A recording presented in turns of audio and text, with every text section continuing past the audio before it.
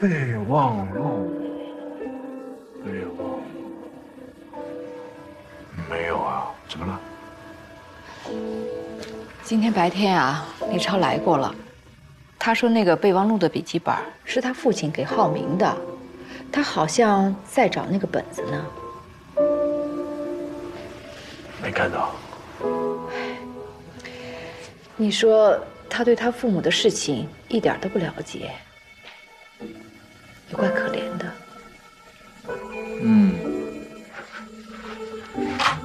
少爷您回来了。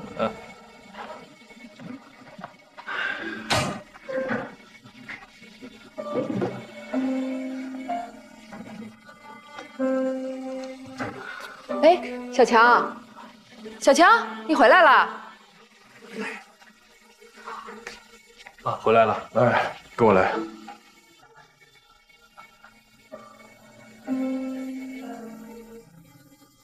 他们俩又怎么了？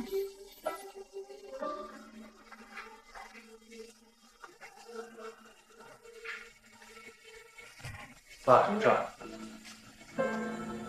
北湖发生了风灾，你知道吗？您知不知道？您说什么？我说什么？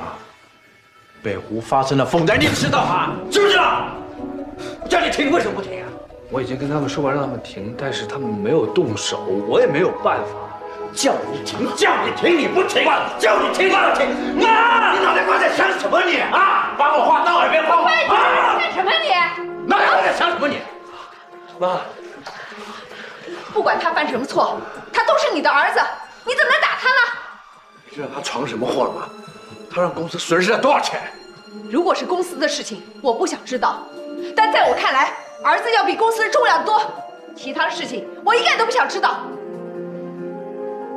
败家子儿，败家子！如果你再对他动手的话，我就离家出走。儿子，咱们走。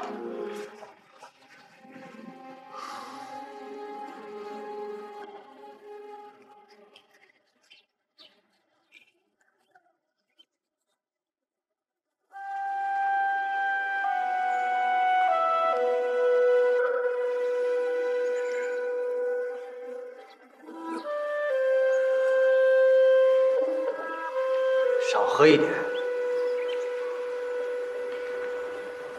我们开发的控制设备要抓紧才行。现在的建筑市场里急需我们这种设备。你就这么放个屁就走了？你眼里还有我这个爷爷吗？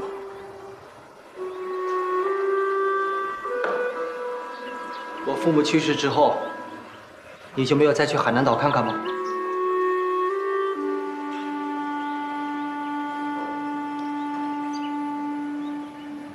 当时我正抱着你在医院看病，夏鹏飞这个王八蛋，居然说找不到我。我这一辈子都不会饶过他。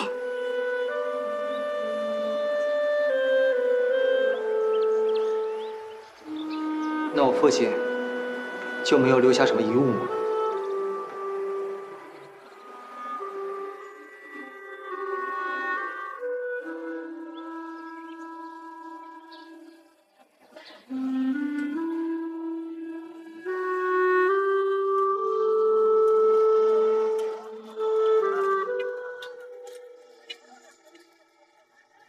超哥，我还是觉得很奇怪，刚才那些电缆好像有点问题。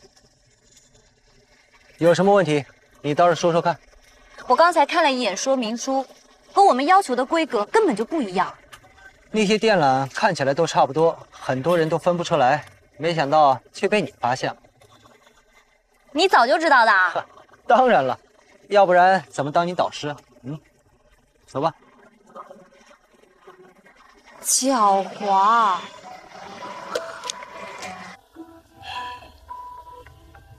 这电气控制设备发展到什么程度了？还没成效吗？好像还没有。哎呀，真是急死人了！材料费已经花了不少，实验室也是租来的，这样下去可不得了啊！得要尽快完成。还有，这个资金呢？这资金真是要逼人命的。哎，叶壮啊，你这小子在这晃悠什么？啊，我在打扫卫生呢。别在这磨蹭了，快去！哎，不是这儿，是那儿。哦，那儿啊，遵命爷爷。快去！呀，爷爷，白头发越来越多了。行，去！哎，我刚刚说到哪儿了？刚才说到电气控制设备。哦，你继续说下去。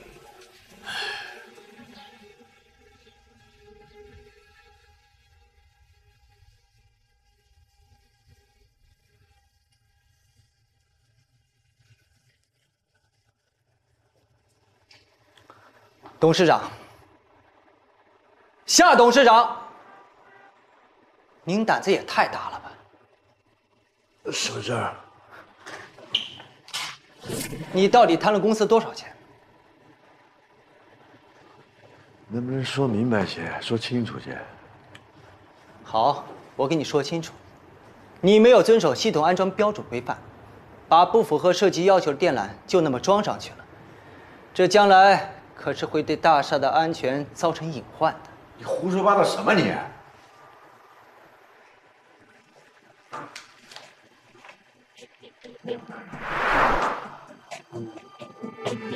您知道大厦建成之后里面要装载多少人吗？至少2000人。电缆的电流过载之后，那可是会起火的。真要是出了事故，那可是人命关天。你非要到那个时候你才会清醒吗？请董事长把那些拆了给我重新装上。这100万米的电缆重新装上又要延期3个月，重装费用、延期费用，董事长，您又要损失几千万了。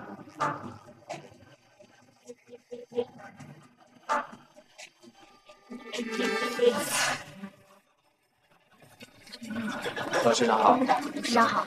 北湖那边出了事情还不够，你还搞砸这边的工程，你到底想怎么样？你这个败家子啊！你这个败家子！爸，你说你想干什么？爸，你听我解释。你现在叫爸有什么用啊？你想把公司搞垮，你才满意，是不是？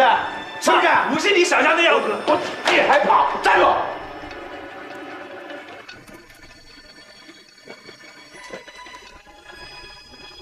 能不能做一样事情让我看一看？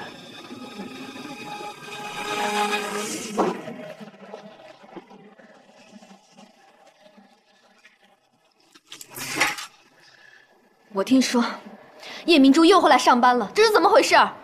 你不是把她解雇了吗？怎么，解雇只是做个样子的吗？哎，又不是我让她回来的，是你爸让她回来的。蒋磊，你觉得你这样继续跟叶明珠见面，真的没有关系吗？那董事长让她回来，我有什么办法呀？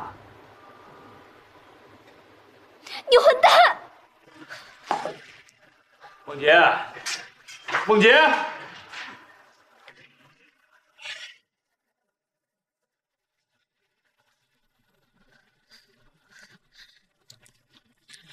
梦洁，哎呀，梦洁，这是公司的事情，不是你想怎么样就能怎么样。你不能处理是吧？那我帮你处理，你拦着我干什么？好了，你冷静一点好不好？你不会对那个叶明珠还有感情吧？哎，不是你想的那个样子。你看，你这个徒弟不错吧？一眼就能看出来电缆有问题，是，很自豪啊。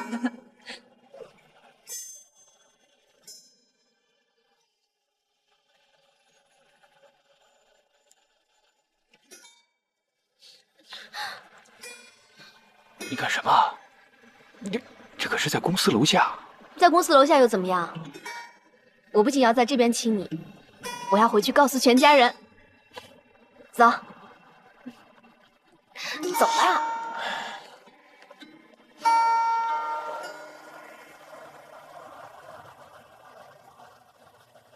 明珠，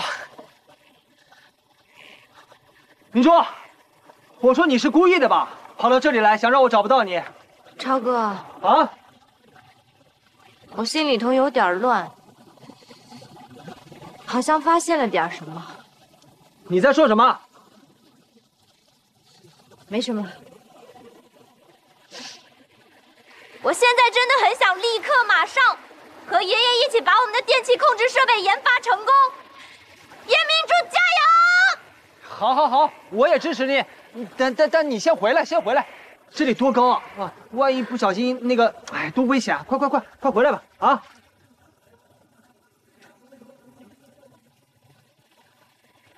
是你自己害怕了吧？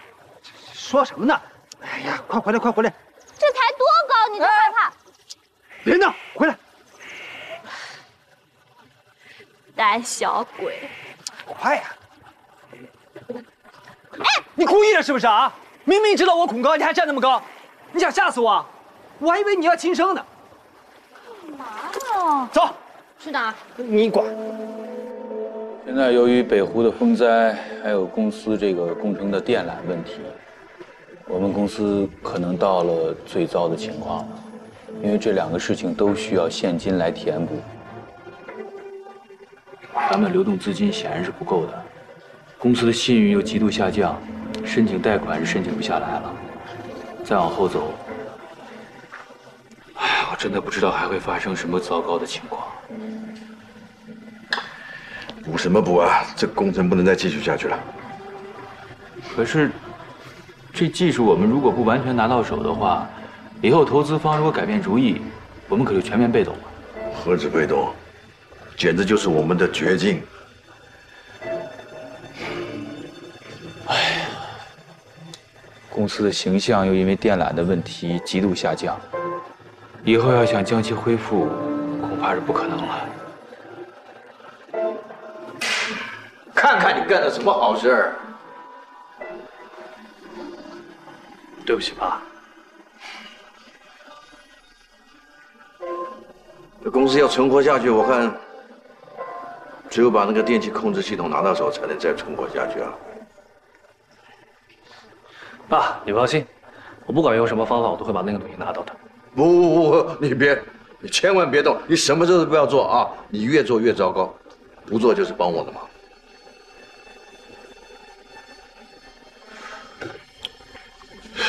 李超这家伙把我推到如此绝境。看来我也不能让他在 Noble 公司好好待着了。但是我听说 Noble 公司董事长对李超还是挺信任的。这事我来处理。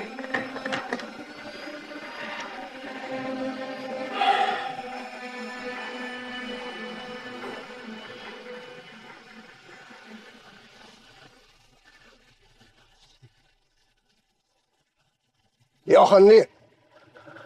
嗨，托马斯。忘了把你派到这里的理由吗？什么意思？电缆工程出现的缺陷，你为什么没有立刻制止？因为对我们 Noble 公司没有造成任何的损失，反而从彭达集团得到了补偿金，我们公司得到了利益。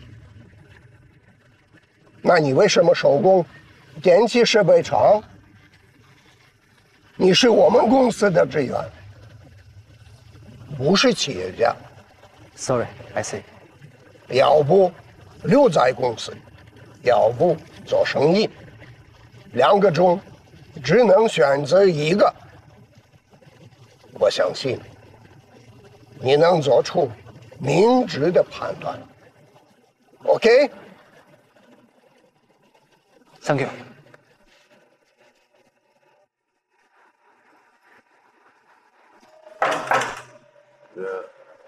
哎呦，夏董事长，是您告诉诺布公司我在经营电气设备厂的吧？是啊。怎么？哎，不能老是我一直被你耍吧，对不对？我也想看看你被耍是什么样的滋味。所以，你还给我寄了备忘录。想要离间我和我爷爷的关系。不知道你在说什么？少在这里给我装糊涂！是，你是成功了一次，但我告诉你，绝不会有下一次。小子，一直让着你啊。可是你现在是越来越没礼貌了。Sorry， 可能我是在美国长大的原因吧，不太懂你说的那种礼貌。再会。哦，对了，刚才你说你让着我，是因为我是李云儿子的原因吗？我听说我爸爸年轻的时候跟你是朋友，怎么从来没听你说起过？为什么？是因为你心里藏愧什么？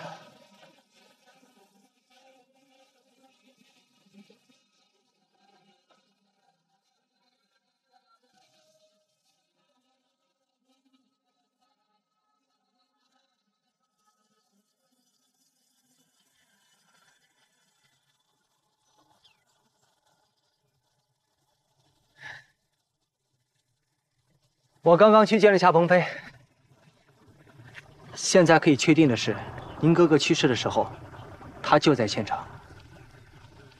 您有没有分析过，他们为什么要去悬崖？这件事情，我很早的时候考虑过。我想江志斌一定很清楚。还有一个人，林蕙兰，您的前任嫂子，她应该也清楚。看来，这件事情的背后，一定隐藏着更大的秘密。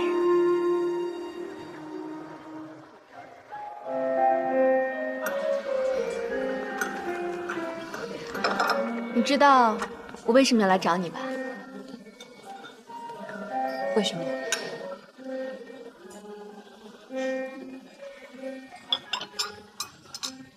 我跟江磊要结婚了。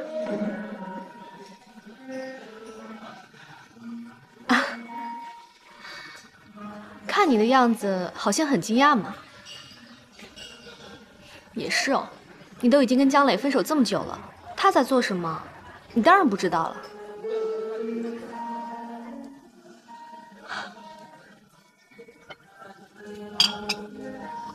江磊，他同意了。当然了，是他先追我的。明珠，虽然我之前就知道你脸皮很厚，但现在都已经这样了，你怎么还有脸赖在公司，还要待在江磊的身边啊？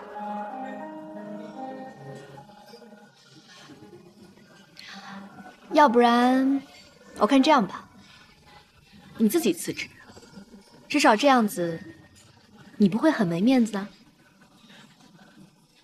我为什么要辞职？为什么？为什么？你还用得着问我吗？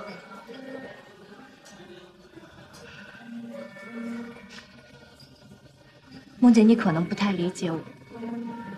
我之所以会在鹏达集团工作，这跟江磊没有任何关系。因为那是我的梦想，所以我不会辞职的。梦想？你还真是会利用你的梦想。以前黏在江磊身边的时候，你也是这么说的。你还真是了不起呀！我不管你怎么说，但是我需要养活我的家人，这就是我要留下来的理由。你算了吧，你有多龌龊不堪，大家都已经知道了。希望你不要出口伤人，好吗？如果你真心爱小磊的话，请对他好一点。叶明珠，我用不着你的忠告。我告诉你，你跟江磊已经彻底的结束了。我当然知道我们已经结束了，所以我才会跟你这么说的。江磊，他是一个内心充满忧郁和痛苦的人，希望你可以好好照顾他。你，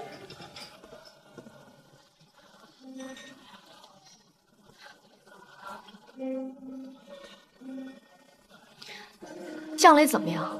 那是我自己的事情，跟你没有任何关系。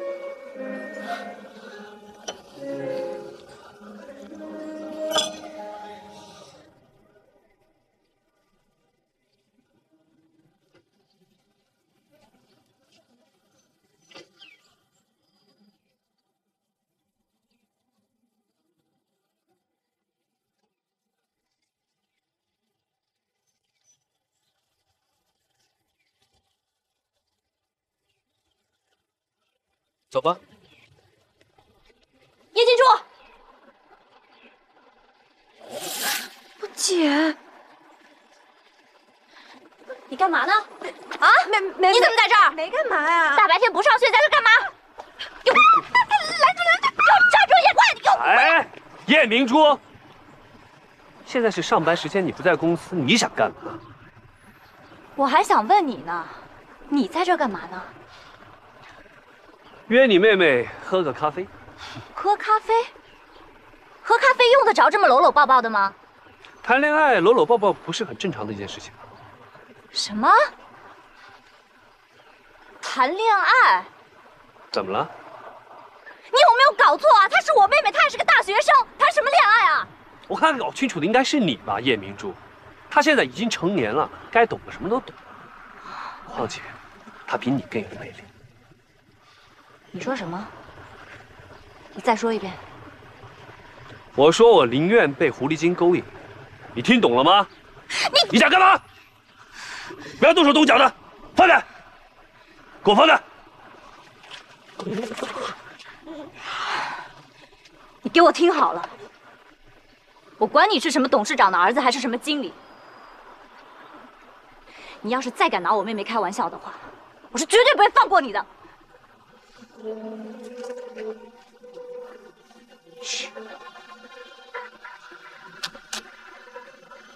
一群没教养的家伙！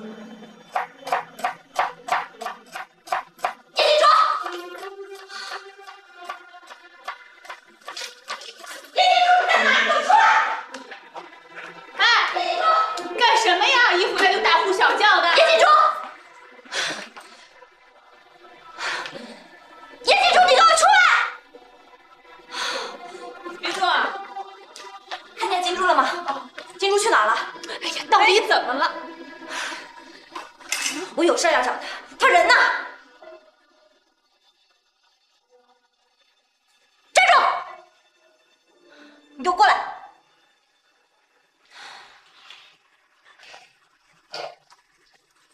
过来！怎么了？我问你，你是在跟那个夏强的交往吗？啊？是吗？什么时候开始的？你说话呀！什么时候开始的？哎呀，好好说，有话好好说啊！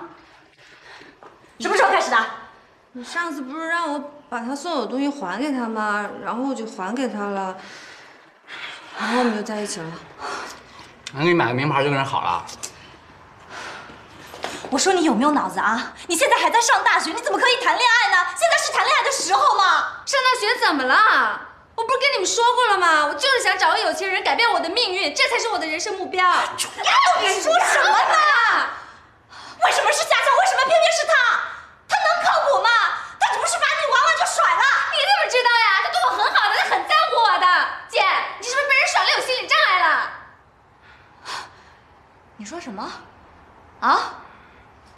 臭丫头，你在说什么？我会上街的你！别！再说一遍，冷静！你干嘛打人啊？我不会像姐姐一样被人抛弃的嘛！叶金珠啊！看我别走！叶金珠，再给我说一遍！你拦住了！你拦着！不要紧了！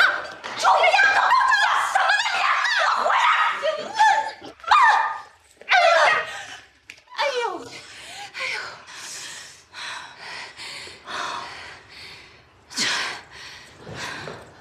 我问你，那夏强真的是庞达集团董事长的儿子？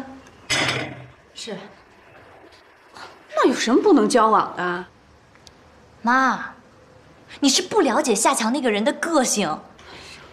金珠可是个鬼机灵，他绝对不会像你一样容易吃亏的。妈，怎么说话呢？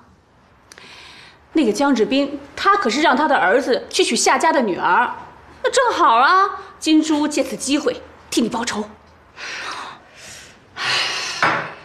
我觉得吧，他俩在一起也不是不行，而且那夏强那家底儿，那比江磊大多了，是不是？说什么呢？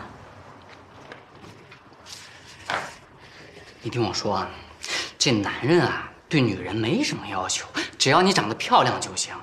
你再看看咱们家那金珠，她除了长得好看，她还有什么？脑子又不好使，你逼她上大学干嘛？我不就最好例子吗？哥，你怎么也这么说话呀？啊，金珠她是你妹妹，夏强那德行你又不是不知道，她能是认真对她的吗？我觉得夏强不错呀，我觉得他比李超好多了。别激动，别激动啊！你听我说，你看啊，这个夏强给金珠买那么多贵重的礼物，为什么？他肯定是喜欢咱妹妹啊，对不对？他愿意付出吗？对不对？是不是妈？是啊。我是没本事，我要有本事，我还追梦洁呢。你们两个到底行不行了？为什么要这样啊？她是你女儿吗？啊！有你这么当哥的吗？来吃饭。哎，等等，爸妈，今天刚好趁着大家都在，我有一件非常重要的事情要宣布。哦，什么？我跟江磊要结婚了。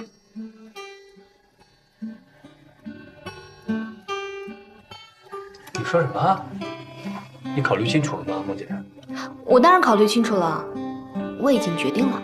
这是你的决定，还是他的想法？我跟梦洁有一样的想法。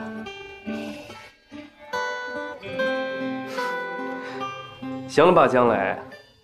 别以为我不知道你想娶我妹妹的最终目的是干嘛。哎呀，哥，干嘛呀？我结婚，你跟爸妈都还没说什么呢，真是的。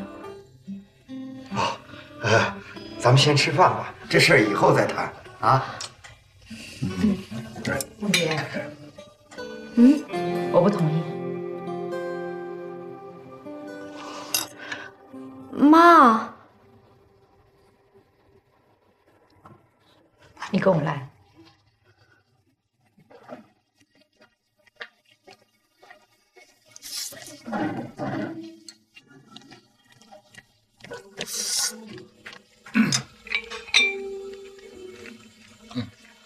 哎，你跟我来。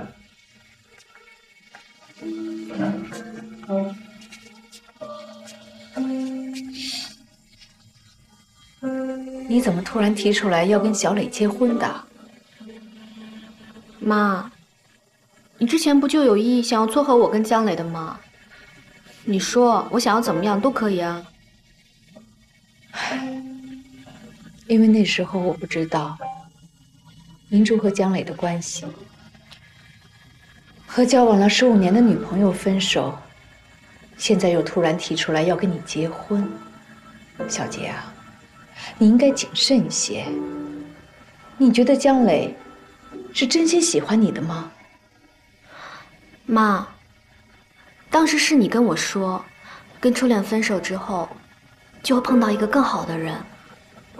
江磊就是这个更好的人啊。你感情变化也太快了。你前段时间你大哭大闹的，说你喜欢李超，怎么现在就变呢？当时也是你跟我说，让我不要伤心，快点振作起来的。所以我现在选择把从前忘了，重新跟江磊开始。这些都是你说的呀。妈，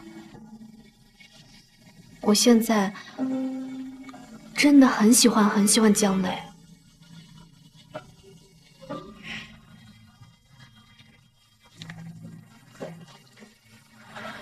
小杰，你忽冷忽热的，这就是你的感情吗？你别忘了，明珠是你的好朋友，江磊曾经是你好朋友的恋人。那又怎么样？他们又没有结婚啊。妈，在结婚之前跟谁谈恋爱，这不都是很正常的吗？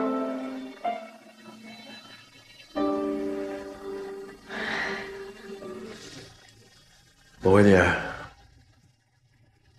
你是真心的吗？哦，您是说跟梦洁结婚这事儿是吧？我和梦洁的想法是一样的。我不知道你是怎么把梦洁的心给收住了啊。梦洁到现在她都还是一个很单纯、不懂人情世故的女孩。那你说你要跟梦洁结婚呢？有什么目的没？目的当然是和梦洁结婚了。不过您要硬说有什么其他的目的没有，那就是您跟我说的，让我好好照顾夏强。照顾夏强跟梦洁有什么关系啊？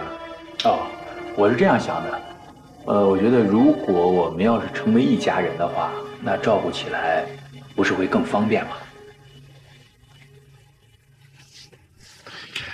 之前你跟明珠交往了那么久一段时间，现在突然却说喜欢梦洁，要跟她结婚，你觉得我会相信吗？董事长，我和明珠那都是过去式了。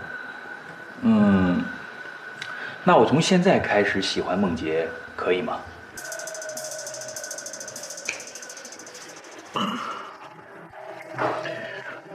那我被阻止了。那您要硬要阻止的话，我也没办法。可是我记得您跟我说过，说如果我要像我父亲一样认真做事的话，您是一定会重用我的。而且我也觉得，做什么事情都要有所求。我没什么其他的追求，我只想和梦洁结婚，好好的在一起。所以希望你能够同意。一定要那么做吗？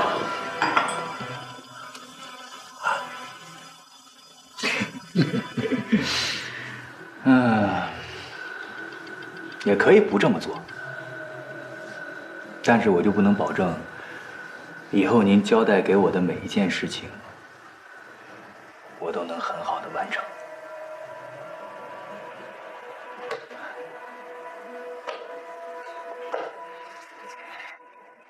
好吃吗，江叔？好吃，真好吃。你应该早就知道这件事了吧？还是知道装不知道？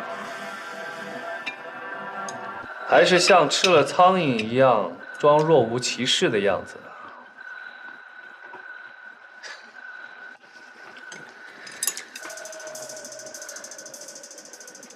来，江师傅，多吃点。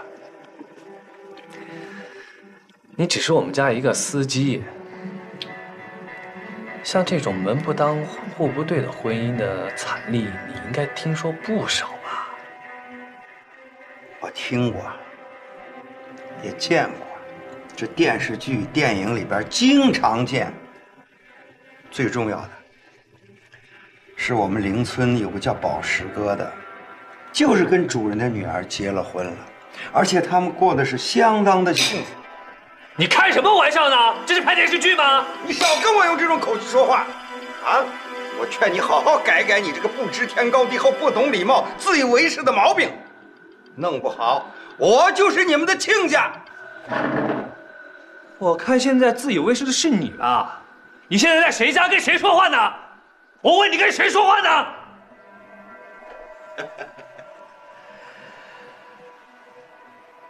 你能这么踏踏实实的在家待着，不是我们家小磊，你现在在大牢里边蹲着呢，别忘了你自己惹的祸。我们家小磊论职务比你高，我们家小磊说什么都能办到，你呢？啊，我劝你啊，别把事情都搞复杂了，安安静静的看着他们小两口幸福吧，啊。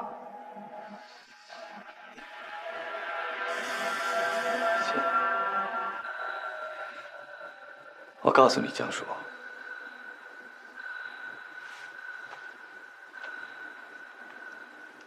我们家的这碗饭不是那么好吃的。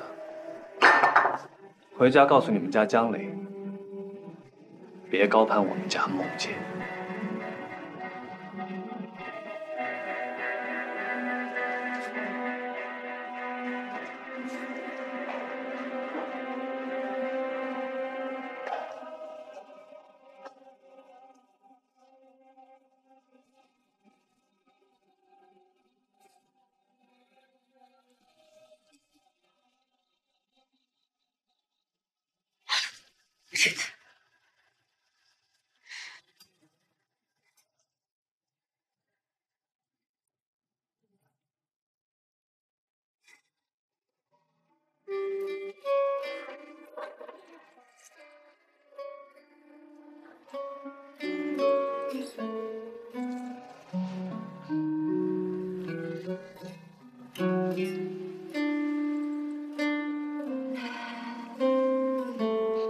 明珠，姐姐是为了你好，所以才那样子的。你想要那些东西的话，姐姐以后努力赚钱给你买。但是，你以后不要再见那个人了，好不好？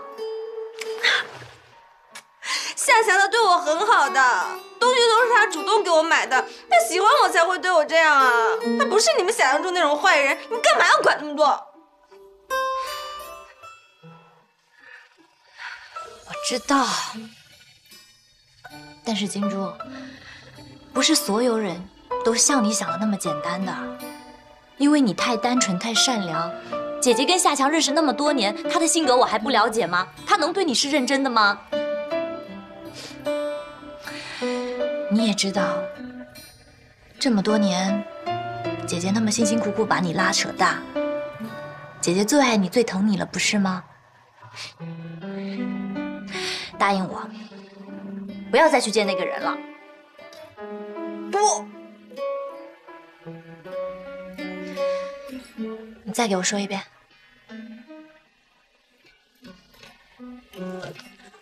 听不听话你？知道了，知道了。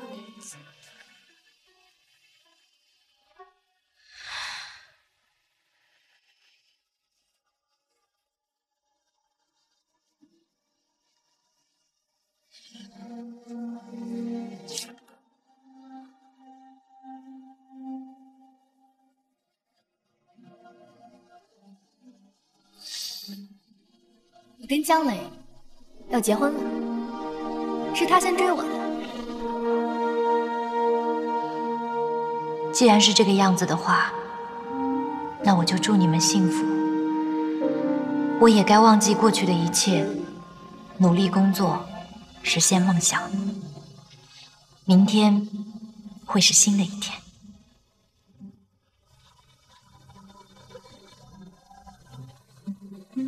你是我们公司的这个，不是企业家，要不留在公司，要不做生意，两个中只能选择一个。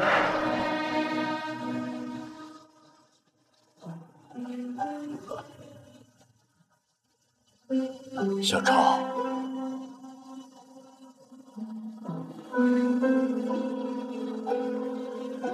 爷爷。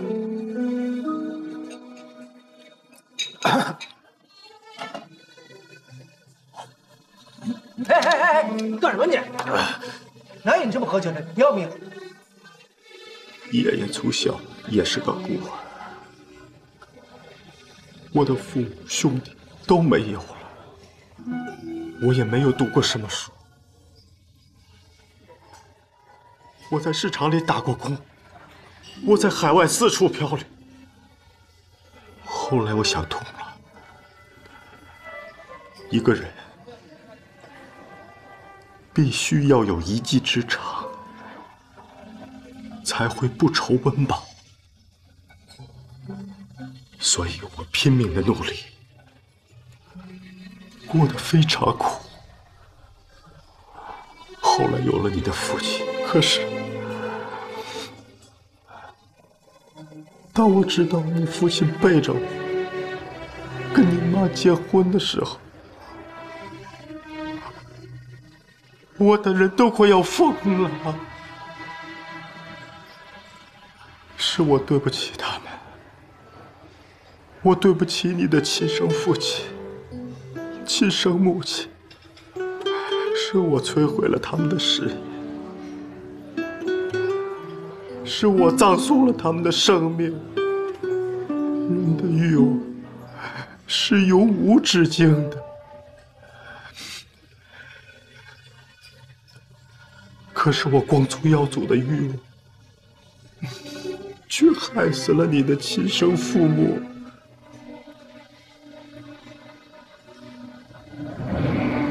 小超，爷爷打算送你出国念书，你一定要好好学习。您放心，我一定会好好学习。等学成归国以后，我们一起找夏鹏飞算账。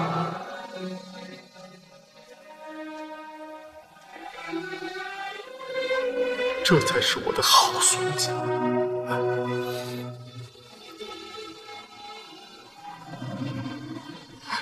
当时你还小，什么都不懂。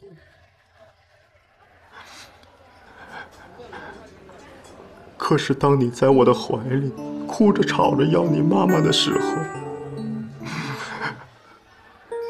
我的心都要碎了。